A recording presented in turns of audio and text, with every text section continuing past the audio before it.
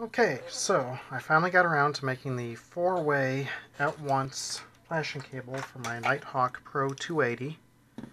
This allows me to update all 4 ESCs at the same time using blheli suite. Um, it was pretty easy to make. It's just 4 servo cables that match up to the 4 servo extenders that I used as the ports on there. And they come to a 5x2, so 10 pin header that I put together. The pin header just plugs into my Arduino Mega. I chose to use a Mega for this because somebody asked me to. I had actually originally planned on using a Nano that I bought just for doing this video, because the Nano is only $5 on eBay for a Chinese clone. The problem with the Nanos is this FTDI chip that lets it have the built-in USB. A lot of them use counterfeit FTDI chips that fail or don't work reliably, or they use a different chip that works like an FTDI but requires goofy drivers that are hard to find in another language, and yeah. So, it's a good way to go for $5. You could do this with an Arduino Nano if you really wanted to, but you'd have to have an FTDI adapter to go on the Nano to get your USB to connect to the computer, and that just starts getting clunky. So I'm going to use the Mega because I like the Megas. They've got lots of I/O, which I love. They've got the bigger 2560 AVR on there. They also have a smaller AVR that provides the USB, but you can actually flash that and use it like an Arduino itself. So you kind of get 2 in 1. They're nice boards. I like them, and they're only 15 bucks on eBay or from Hobby King or a bunch of other places. So the way this works is you're going to put all of your C2D lines, which are your data lines, together. And for the Mega, you're going to run them all to pin D50, which is this red one right here, third up from the bottom on this header. Your C2CK lines, one from each ESC, are going to go to pins 51, 49, 48, and 47. Those are these yellow ones, and those come one from each ESC. You also have your ground line, which comes to this bottom right pin for ground, and that just gets shared across all the ESCs. So all I did was I brought those commons together, soldered them to one wire, heat shrunk it to keep it clean, and then we just have to hook this up to my quad. I just have to plug in the 4 servo adapters. It doesn't really matter which one is which unless you want to be consistent and always have a certain motor show up in the same position in blheli suite. So that's hooked up.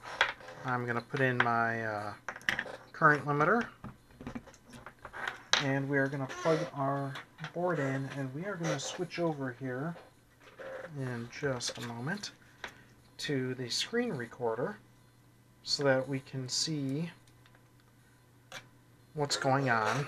I'm just going to plug in to confirm I have power to my Arduino, and now we're going to switch over to our screen recorder here where I have the blheli suite open.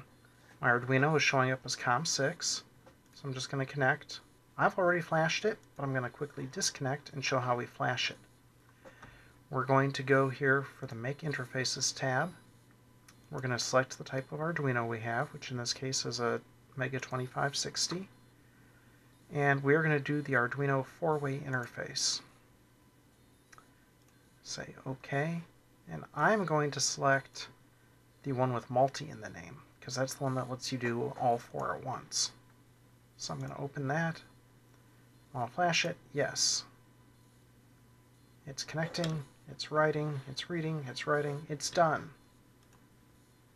So now we can come back here, and when I first wired this up, it didn't work for me. And I realized I had my data and clock lines, C2D is data, C2CK is clock, reversed. And I thought I may have damaged my ESCs doing that, because suddenly I couldn't get anything to work. What I realized was I was just being dumb. Um, when you come up here and you select your interface, I kept selecting blheli bootloader for 4-way interface. What you actually want doing it this way is the Scilab C2 4-way interface, because off of these headers we're using the C2 interface. So that's how we want to connect. We want to connect down here to talk to our Arduino. Then we can hit check, and it's going to try and check the ESCs.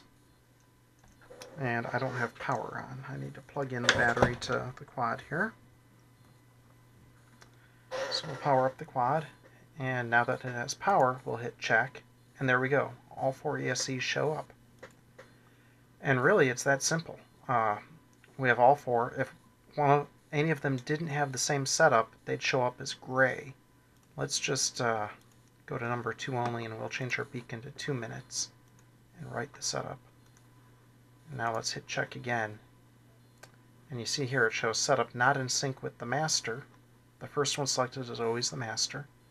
And down here it shows up as gray because that one's no longer in sync. There's ways you can choose which options get synced. Sync motor directions, sync your max throttles. I like to keep everything in sync for now. So we're going to set this. I like my beacon nice and short. I don't need my beacon strength quite that high. It kind of sounds weird when I set it that high. So we'll just go to 200 and see how that does. I have everything else here set up the way I like it for this quad, which is pretty much just stock other than switching it to damped light. And then I adjust the beacon delay down to 1 minute because I like it to be pretty quickly when I'm flying it. And I have the beacon strength turned way up. So with that done, I'm going to go ahead and write setup, which will write to all 4. We got OK. And it's that easy. That's really all it takes to flash all 4 ESCs to the same state. I've left programming by TX enabled, which will allow me to calibrate these ESCs through the flight controller. Once you're done with that, and you have your values, you may want to disable that. You'd have to come here and not sync your min, center, max, but really they should all be the same anyway at that point, so shouldn't really matter. But it's just that easy, and the cable was, 15-20 minutes to wire it together, but very worth it because now I just plug it in and I can make changes to all 4 ESCs at once. So hope you like it. Of course, thumbs up if you do. Leave me comments. I'd like to reply to them, and I do respond to them. For example, I use the Mega instead of the Nano because a comment asked me to. So I do listen, and I appreciate everybody who watches, and that's what keeps me making more videos. Hope this is helpful.